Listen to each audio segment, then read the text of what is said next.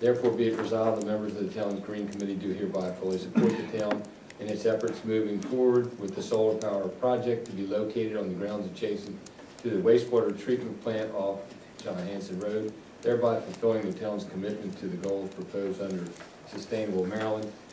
You know how I feel about this. I think the volunteer that they're offering is my brother Bob, who has a lot of knowledge in solar and wind energy, and that'll be a big help to me.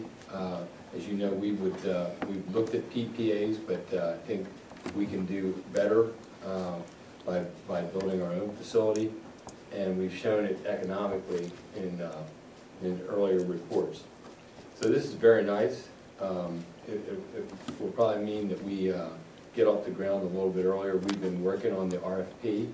It's about 50 pages long, but it's technical. But you know, there are some things that we're learning from some of the people that visit us about wanting to put up solar plants. And one of them is that the private sector gets 30% tax credits for building facilities. So we're trying to leave options in the RFP that if local consortiums want to put together the money to finance the thing and take advantage of that, that's a triple play. That's a win-win-win. We're just looking at that right now. The model is that we borrow money, build a plant. The plant does so much better than the cost of borrowing money, and you know, we're already in the utilities business anyway, producing at our sewer plant and our water plant. So, and I think that the government is catching on more and more about the need for this. I see that hopefully the USDA will catch on and maybe offer low-interest long-term loans.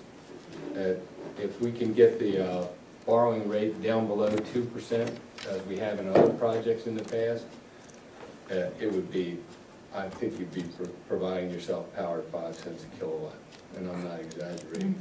But the idea of having locals benefit also kind of excites me, that you know, that people who are not getting anything with banks or not with investments would have a safe, secure investment of local origin. And so that's something we really want to look at. Do you have any idea of when we can start expecting some movement toward getting closer to the The SREC auctions, I think our deadline is we want to hit them in about February. Okay. I'm not sure that we're going to make that, but you can't tell each year what the value of those are going to be.